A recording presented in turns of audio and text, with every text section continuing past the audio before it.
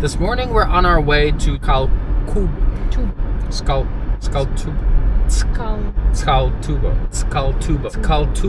Yes. So, because we're on our way back from Batumi, on our way to Tbilisi. This is the last time we went through these types of areas was when it was in the middle of winter, so it was icy, it was cold, there wasn't a lot of green and everything, so it's a little bit greener through here now. Anyway, so we're gonna see if we can make an adventure out of today. So join us on this possible adventure. We were drawn to the rich history and captivating architecture within the abandoned buildings in Tskaltubo. Back in its Soviet heyday, Tskaltubo was the place to be, drawing crowds including Joseph Stalin, who had his own Dacha there. The town was dotted with impressive sanatoriums and bathhouses, all built in grand classical styles that really showed off its glamour. But after the Soviet Union collapsed, things got tough economically and many of those once majestic buildings started to crumble. We wanted to see just what's become of these buildings after 30 years, how they've stood the test of time, and to catch a glimpse of their past glory.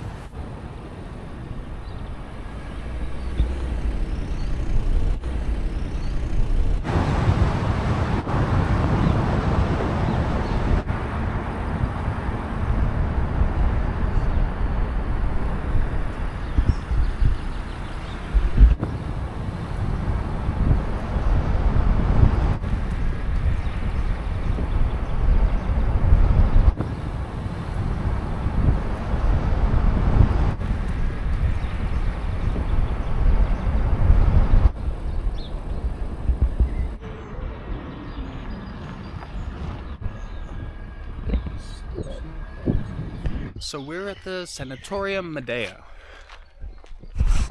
Sanitorium Medea is like a page out of a history book, frozen in time. Named after a mythic Georgian figure, this place was a hot spot during the Soviet era, built to offer a luxurious retreat with its therapeutic thermal waters. Picture the elites of the time, even Stalin himself, walking its grand halls and relaxing in the opulent style. After the Soviet Union fell apart, Medea, like many grand buildings of its kind, slid into a bit of a sleepy decay.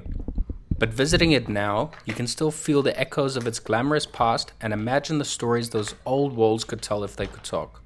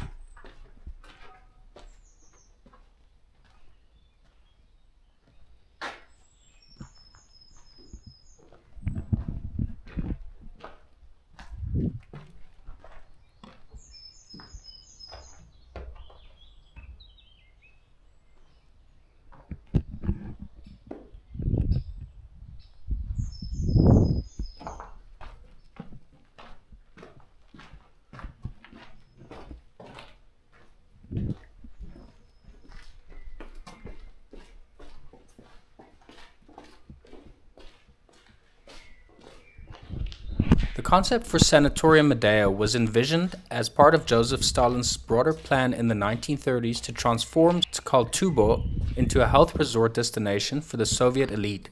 The sanatorium was designed to harness the therapeutic qualities of the local mineral waters for recuperation and relaxation.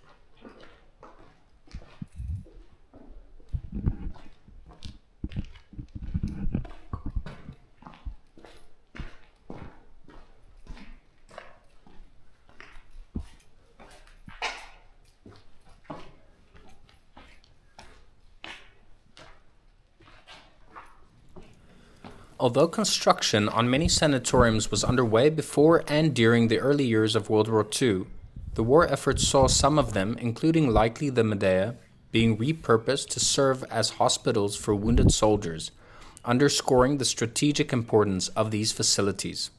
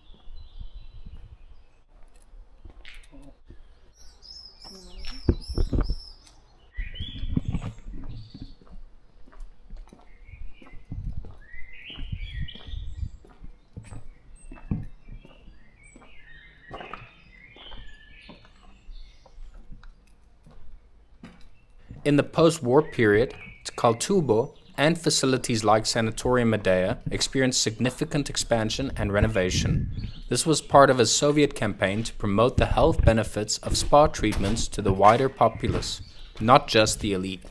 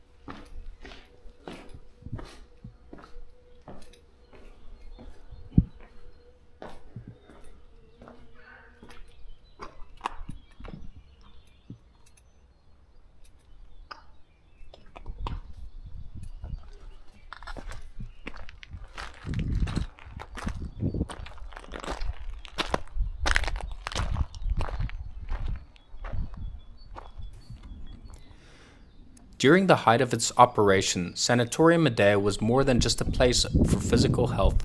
It also served as a cultural hub. The sanatorium hosted various social events, including dances and concerts, making it a vibrant part of the social life in Soviet Georgia.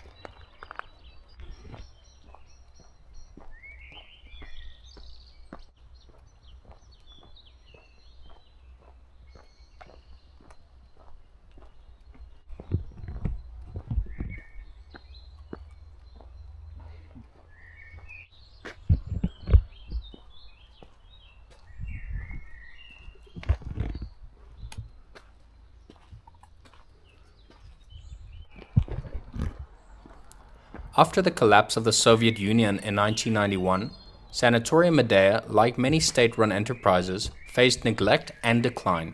Without the government's subsidies and maintenance, the grandeur of the sanatorium faded, and it was largely abandoned by the late 1990s, leaving it a shell of its former self until recent interest in redevelopment.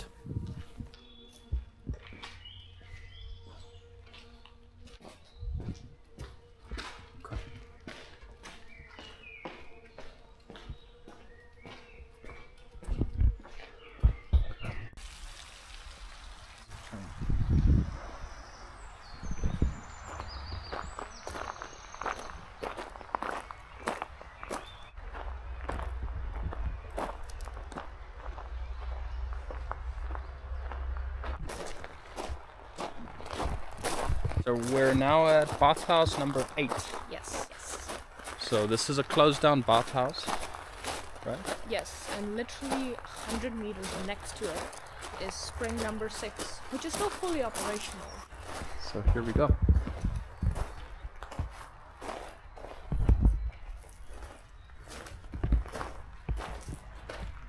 Bathhouse number 8 has quite the charming backstory.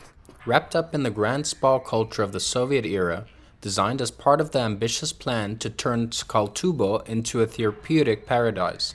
This particular bathhouse was crafted to stand out with its exquisite details and luxurious offerings. Known for its beautiful architecture, including classical motifs and intricate decor, Bathhouse number 8 was where many came to soak in the naturally warm, mineral-rich waters believed to have healing powers.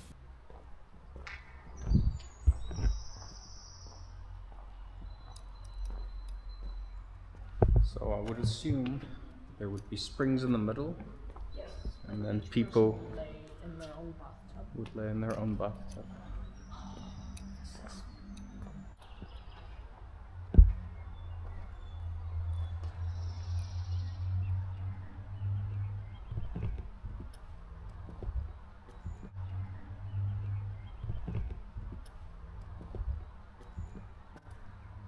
During the Soviet days, it wasn't just a place for healing, it was a social scene. Imagine people from all walks of life, from local workers to high-ranking officials, chatting away and unwinding in the steamy, soothing baths.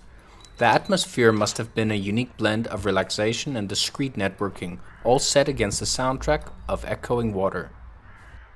After the fall of the Soviet Union, like much of Tskaltubo, Bathhouse number 8 faced a period of neglect, with nature slowly reclaiming the once bustling spaces.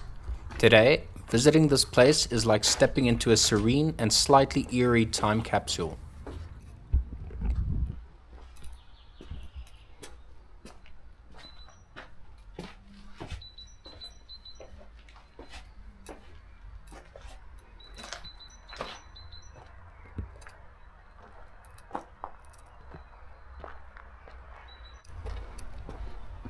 I was just thinking now, it actually feels like they keep this clean. Do you see? Like, I mean, it's swept. It is a historical landmark.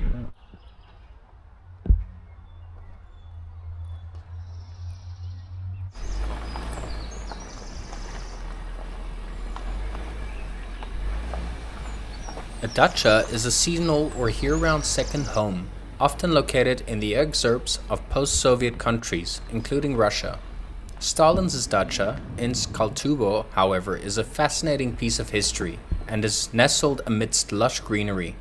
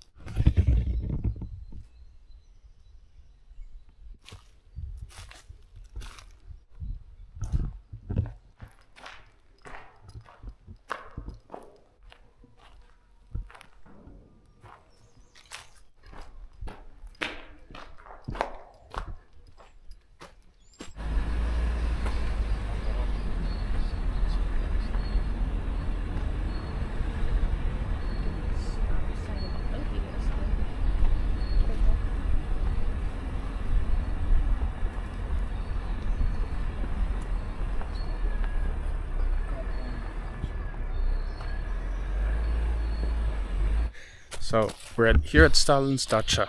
Anya, do you know anything about this place? I know it was one of his vacation homes in Tskaltubo, but that's about it.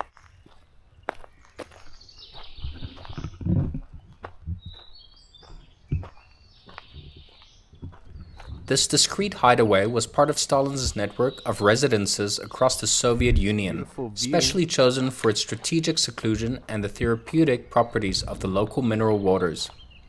The dacha itself is modest compared to the grandeur of some of his other homes, designed to blend into the surrounding landscape with its low-profile, rustic appearance.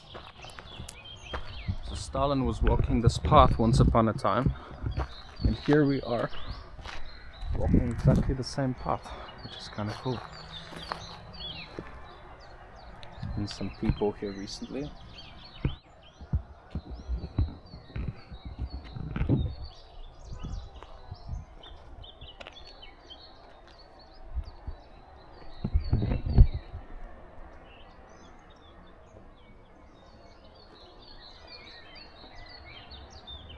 Yeah. We're Stalin in Stalin's vacation. During its heyday, it wasn't just a retreat for Stalin, but also a venue for secretive political maneuverings and important decision-making sessions away from the public eye. This adds a layer of intriguing, if somewhat chilling, history to the tranquil setting.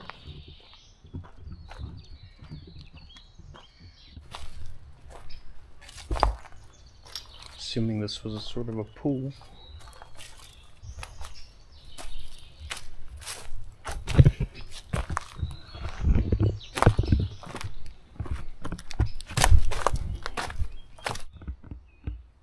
It's a fireplace.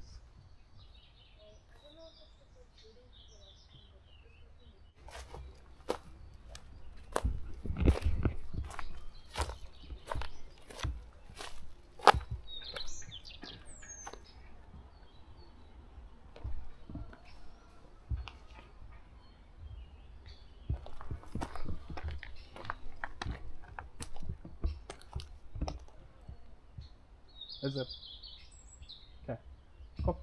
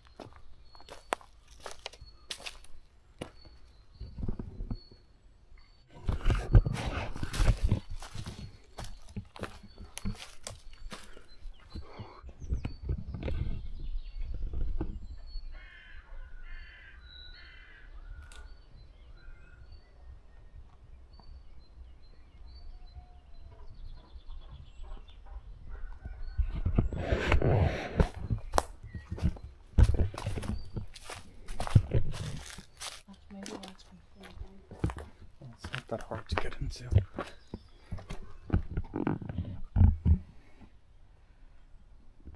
After Stalin's death in 1953, the Dacha continued to serve as a governmental retreat, but never with the same level of exclusivity.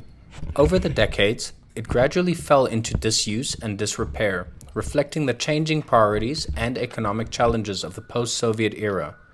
Since the fall of the Soviet Union, Stalin's Dacha has attracted curious visitors and history buffs alike, drawn by the blend of its natural beauty and historical mystique.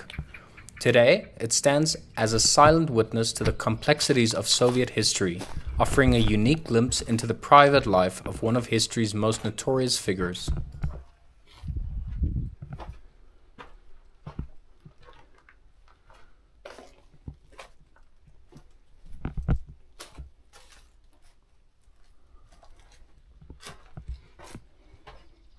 It's bad wallpaper.